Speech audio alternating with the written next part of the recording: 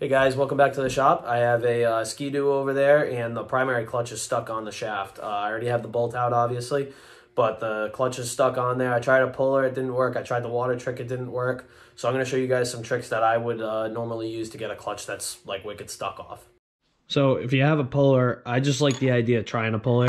So I don't know, it just seems like the right way to do it. So make sure you lube up these threads before you put them in. The threads tend to bind quite a bit, and make sure you have the right puller, because a lot of times like they go from different years. We'll have different pullers and stuff, so it's a long way in and it finally jammed up. So now this thing's down. You got it as tight as you can with an impact or a breaker bar. What you're gonna want to do is give it a sharp hit on the end with a hammer. Nothing major, because you don't want to damage the crank bearings, but these seem to be pretty tough. So a sharp hit should give this clutch enough shock to come off the taper.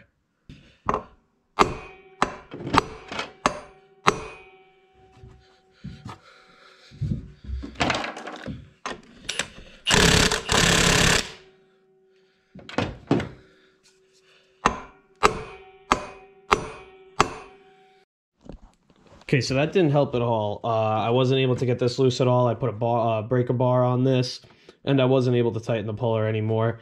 Seems like it's just completely bottomed out.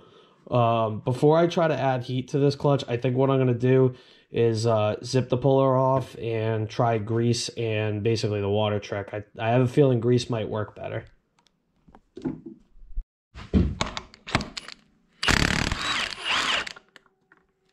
So for the water trick, obviously you got to wrap this bolt in Teflon. Gotta make sure you go right onto the threads like that, so it doesn't peel.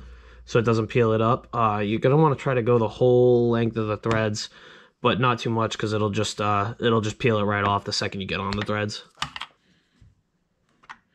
Hopefully, just a few pumps is enough. Am I right? All right, so now I'm gonna thread this bolt in, just get a few threads going. And then I'm going to hit it with the impact. And you want to just always be prepared that this thing's going to pop off and hit you in the face or something. Nope, see? No go. She want to hear it. So no success yet, but I'm left with a few options. I think what I'm going to do is run the puller back in, tighten it up as tight as I can get it, and do a combination of heating this inner base shaft of this clutch until it wants to pop, and I'm probably going to also hit the end of the puller too. So you just want to be really careful about heating these things, because there's a seal for the PTO side, and you obviously don't want to burn up that seal.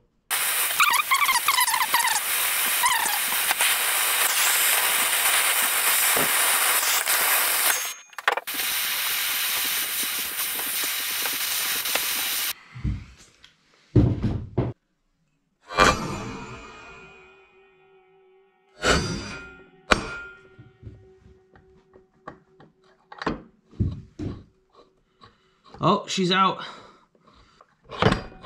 Just kind of released. That's pretty cool. I know what was going on that whole time, but it finally came off. Got a ton of water and shit that's falling out of it now. And I'm just, for peace of mind, I'm checking this shaft. It's not hot at all, so I can pretty much be confident that we didn't burn up this seal. So guys, thanks for watching. If it was helpful to you, please like, subscribe, and leave a comment.